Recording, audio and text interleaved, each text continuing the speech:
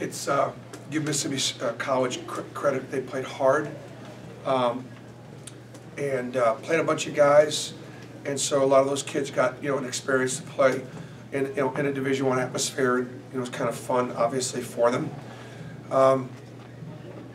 This was the last game that on our schedule that we were able to schedule, and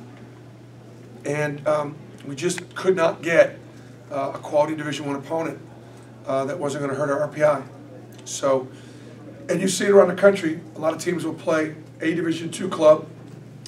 It doesn't count on your RPI. It doesn't count towards the tournament. It does count on your win-loss record.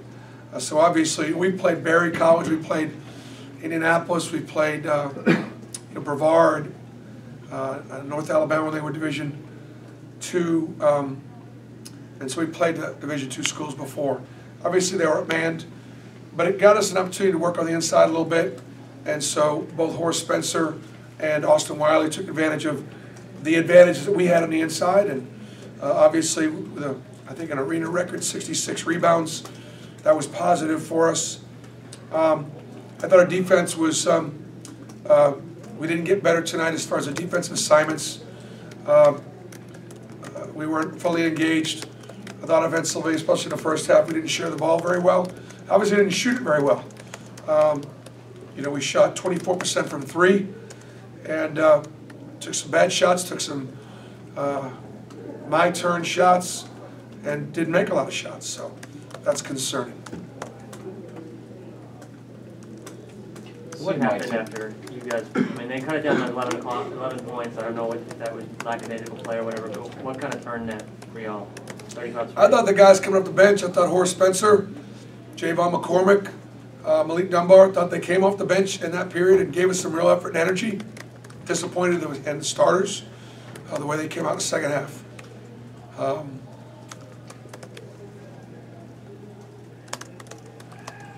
You mentioned Horace, just to watch him both ends of the court, that energy that he brought, how important is that for this team? I think it's very important. I told my forwards, my inside players, look, you're going to be guarding a guy 6'5" all night. So you got to be able to challenge his shot, stay in front of him, and guard that matchup. We had mixed results with that. The ability to guard your yard and guard your man one-on-one has a lot to do with the levels that you can play at. And if you can guard your man and keep him in front and not require a lot of help, regardless of the matchup, that's a really good sign. So for the guys that we have on our roster that can do that, that's great. The guys that don't do that very well and require help, it doesn't bode well for us or them. It looked like Austin got a little more comfortable tonight. Yeah, we were able to get him 16 minutes. It was 13 the last time, and so it was good. It was good to get him the ball, get him moving. Again, shake some of that rust off. The competition in Maui is going to be as good as we'll see all year long. There are two Final Four teams in the field, and Duke and Gonzaga. I'd be shocked if those two teams aren't one seeds. It'd be very, very difficult for anybody out west to be a one seed other than Gonzaga. I can't see anybody beating Duke out for the one seed right now the way they're playing. And there are probably at least 7 teams that are going to go to the NCAA tournament out of this field, not knowing who won't, but I'm just saying. We'd like to try to go there and have a successful trip. To do that, we got to win at least a couple games. That's how I look at it. Doesn't matter who, doesn't matter when, doesn't matter in what game. These are all resume-building opportunities for us to get into the tournament. Important games for the SEC. You start off with a Xavier team that's very deep, very talented, very physical, very athletic. And Wisconsin outplayed them at Xavier last night.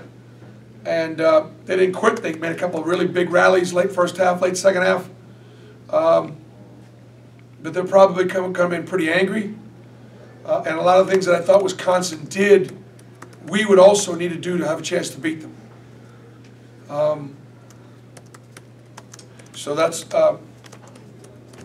just an incredible opportunity for us. Bruce, it's been a while since you guys got that invite to Maui. I mean, just how proud and pleased are you with this team and how far you've come since getting that? Well, I think the people at ESPN either took me at my word that I would have the program competitive by now, or couldn't get anybody else to fill the slot because nobody would want to get in that mix. I don't know which one. But I'm glad we're competitive. You know, Maui, the Maui Invitation's got a special place in my heart.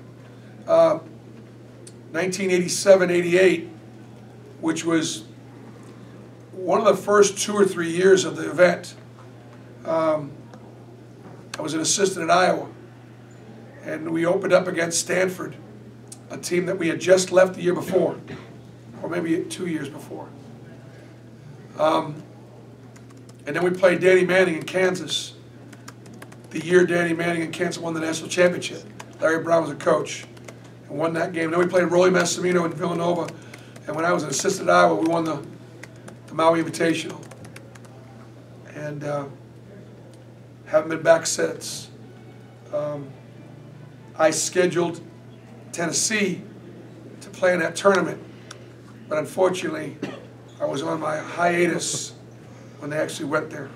So I've never been there as a head coach. So it's listen, it's an honor and a privilege. And I'm grateful for Auburn for giving me the opportunity to coach this team and try to take it out there and see how we stack up against the best programs in the country.